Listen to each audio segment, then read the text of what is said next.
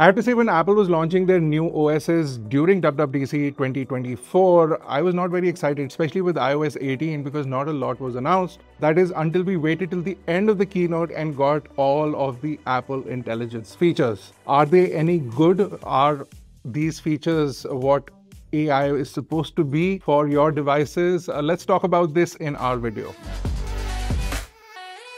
Now, in this video, we're going to primarily talk about iPhones, and we also pushed out a video showing off these new iPhone 16 and 16 Plus phones, and also these new iPhone 16 Pro and Pro Max phones. So you want to go check that out, and you can click on the top right to go check it out right now. Now, Apple has announced a lot of new OSs. So iOS 18, iPadOS 18, a new watchOS, and of course, a new macOS.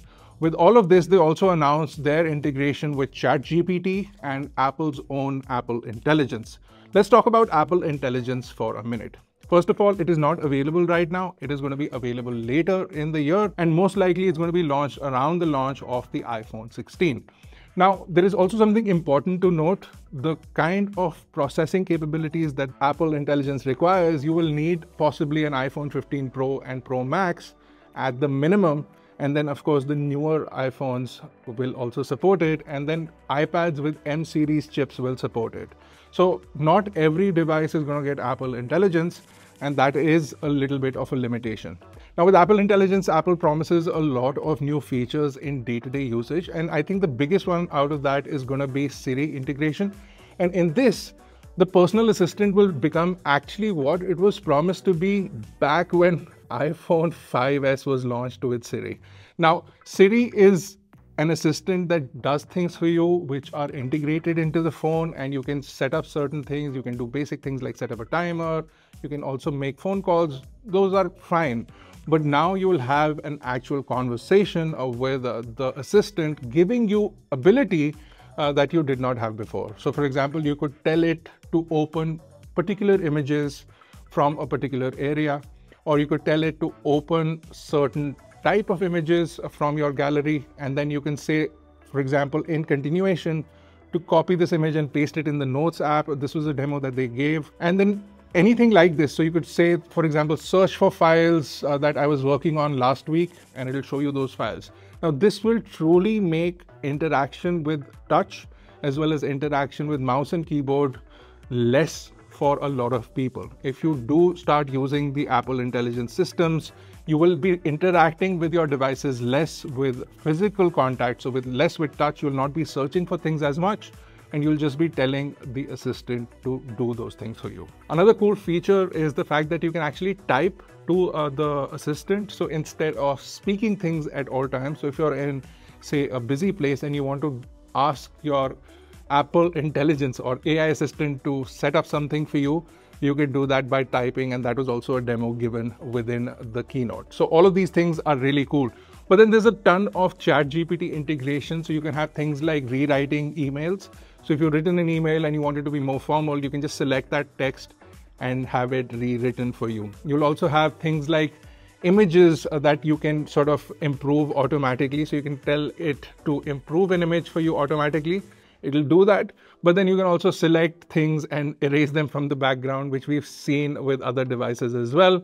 This will be slightly better integrated into the operating system, which means that the assistant will be able to do it for you. Now, there are tons of other integrations, for example, in the calculator app and in the Notes app, which looks cool. And we've already seen demos of that, and you can actually use some of those features today, but full-fledged Apple Intelligence will be rolling out later this year. Apple, in their infinite naming wisdom, also launched something called Genmoji, which is like next generation of Memoji. Now, Genmoji will be able to generate emojis with the AI built in. So you'll be able to tell it certain sort of things, and it'll generate that emoji for you. For example, a dinosaur on a surfboard, etc., etc.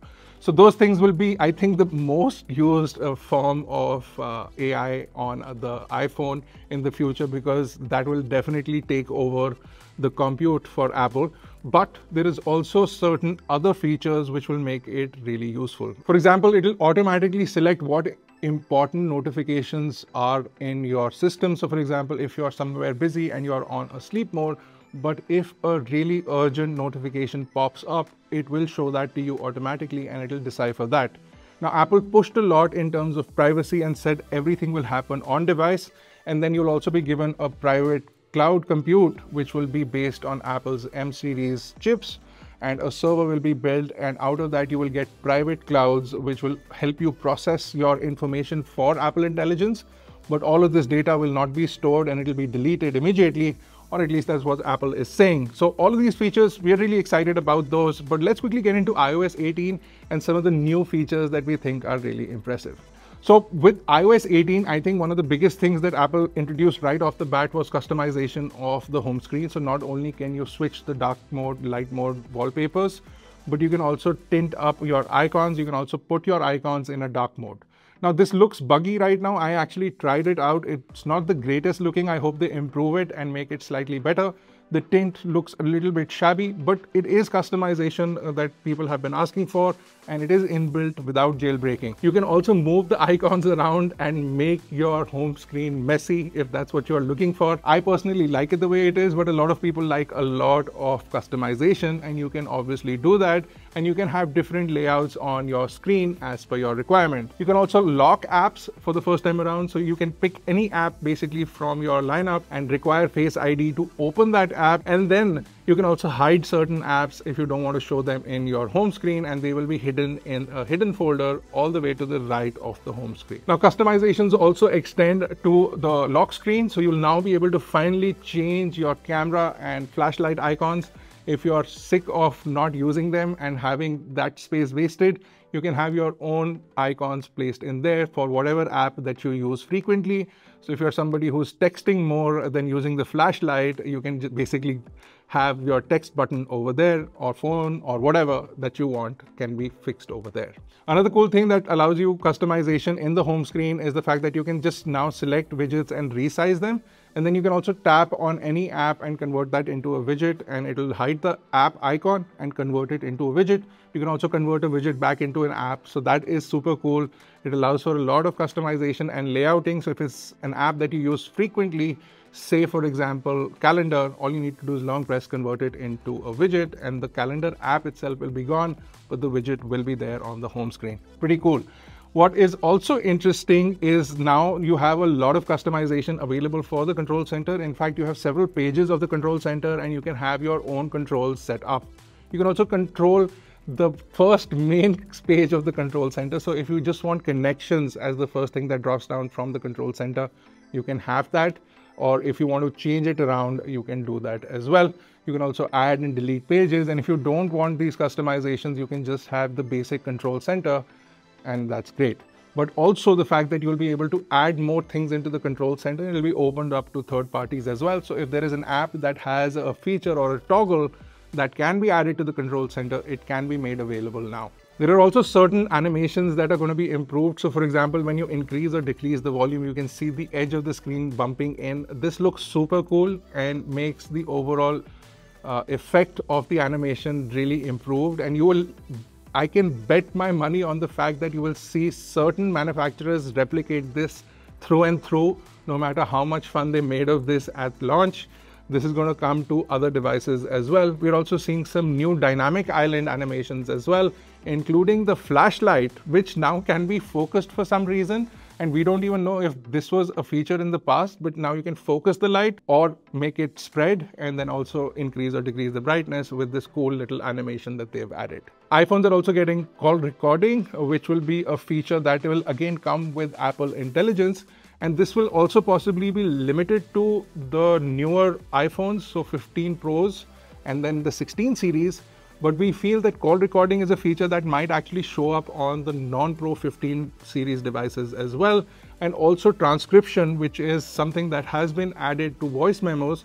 So you'll be able to record a voice memo and have a transcription, basically convert the audio into text, automatically available in the voice memo app. We're also getting some cool updates for messages. So messages can now be sent later. If you're somebody who likes to schedule messages, a birthday notification or whatever, you can send those later, and those will work for both iMessage as well as text messages.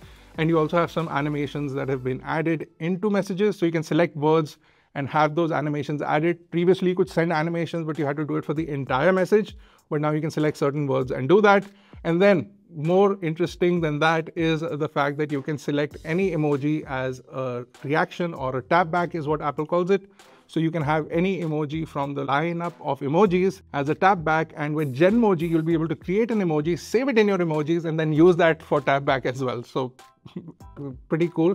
And I can guarantee that Genmoji is going to be the most used Apple Intelligence feature.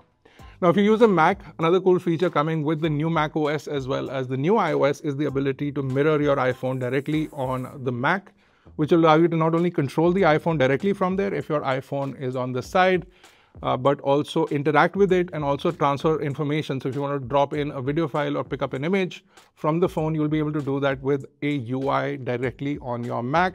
This will be really useful for productivity and really useful for people like me who always leave their phone somewhere in the office and cannot find it, and it will be right there on the screen at all times. So I don't need to constantly look away from my work and sort of interact with people. I can reply to messages, I can even answer calls right there.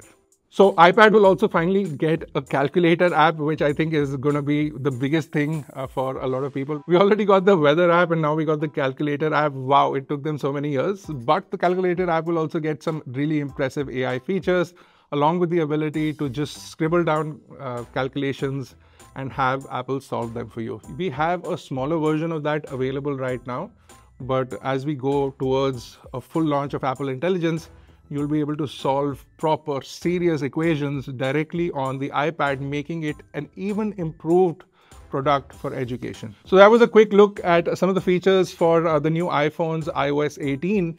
What are your thoughts? What is your favorite feature? Let us know, and I'll see you guys in the next one.